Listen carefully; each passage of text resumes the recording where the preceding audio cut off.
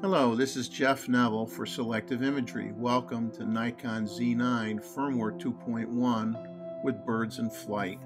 This is a follow-up to a previous video that I just came out with recently talking about how well the new firmware on the Z9 worked for small birds.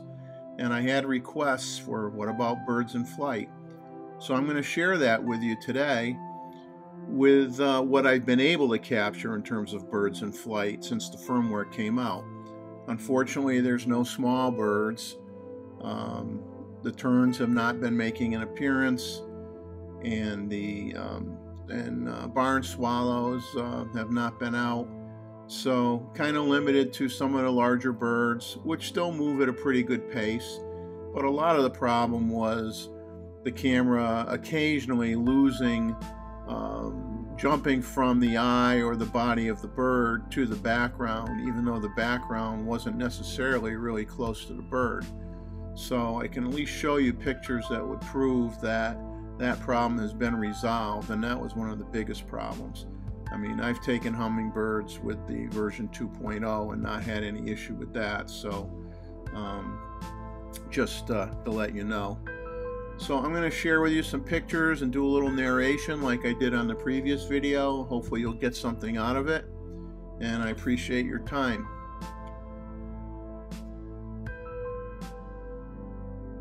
Since autofocus is such a stressful subject, I'm going to calm you down with some pictures of some spoonbills here in the very early morning. And we switch over to some wood storks along with some great egrets. They're just hanging out together. And finally we go to a shot that's just of some plants along the bank with a reflection of the moon in the background that I thought was very pleasing. Now we'll get into the serious stuff. Great blue heron taking off, obviously not a lot of speed. AF is right on the eye, perfect. Here there's two flying off. The one to the left is in focus, the one to the right is not. Now these are shot at f5.6, and I do a lot of shooting at f5.6. And this one here, the wings of the spoonbill are blurry because these are all very, very, very early in the morning. And I'm at like 1/640th of a second, like ISO 3500 or better.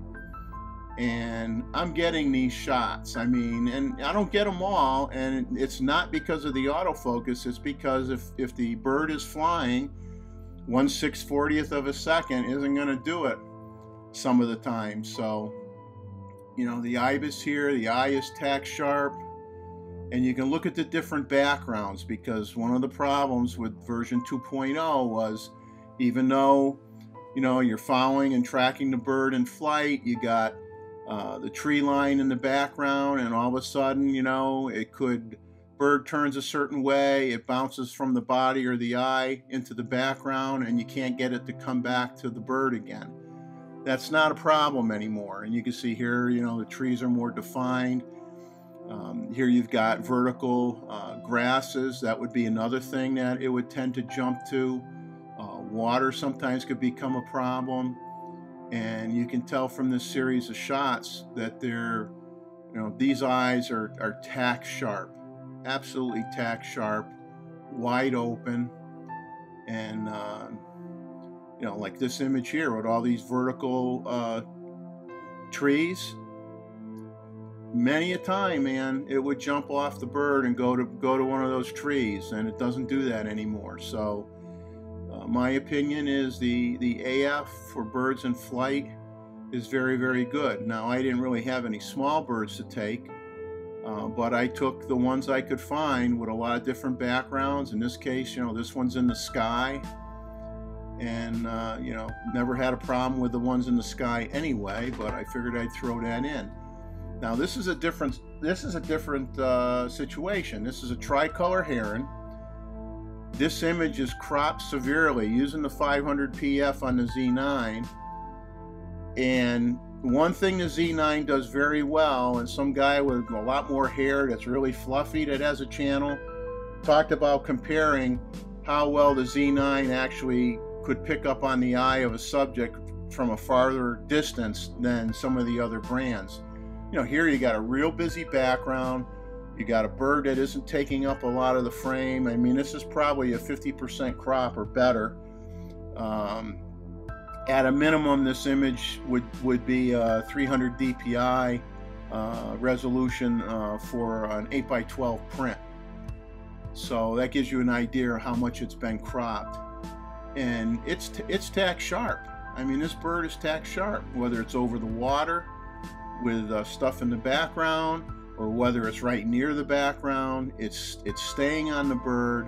It's able to focus on the eye, even when the bird is relatively small. A tricolor heron is not a big bird. You know, obviously bigger than a swallow or something like that, but it's not like it's a great blue heron or a spoonbill. So here's another series of shots, and this one's like coming at you, which is when you usually have the most problem getting a good autofocus lock. No issues at all. And so you're going to see a series of shots here of this great egret, and really no problem at all. And nice blurred out background, shooting wide open with the 500 PF. Really no complaints at all.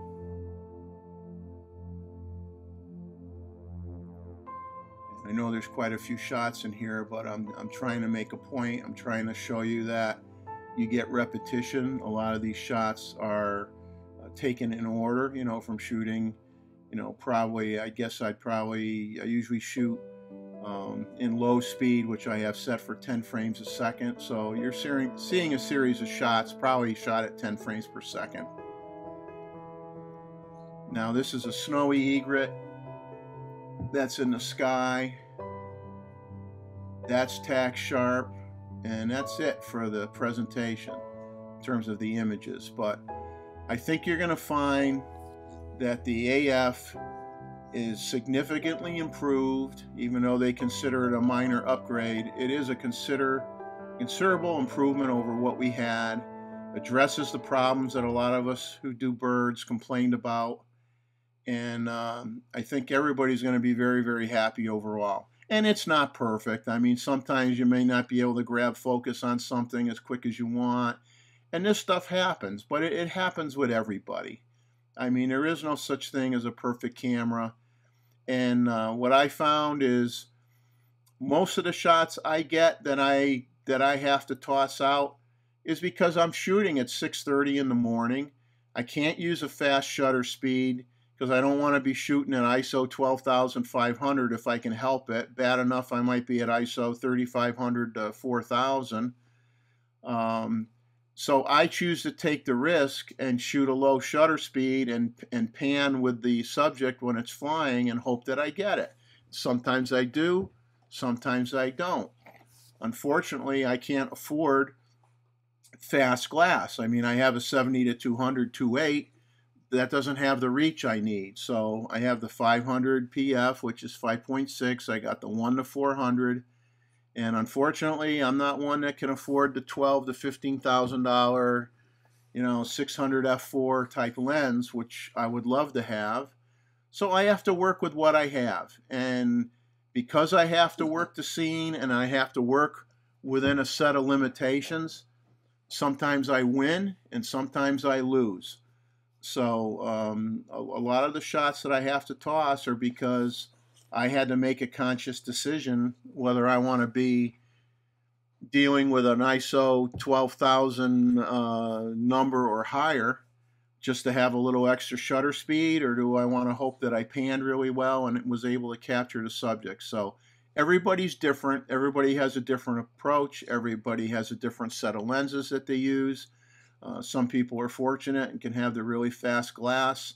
Makes it a lot easier for them when they're shooting at 6:30. When it's 6:30 in the morning where I shoot, the sun is up, but it has not risen above the tree line yet. So it's hidden behind the trees. So you basically get erratic splotches of light as the sun pokes through some of the openings in the trees. So it makes it for really interesting lighting situations and some difficult lighting situations. So You just do the best you can. I hope you enjoyed this video. If you got anything out of it, please like, subscribe, share it with other people, and comment. Give me suggestions. If it's something I can reasonably do, I'll be happy to do it. I don't plan into getting into the lens review category of YouTubers, but I like to just share content. But I thought this autofocus scenario and upgrade was too important not to have a couple segments to discuss it. So as I always say, enjoy life, capture some of it. Hope to see you all soon.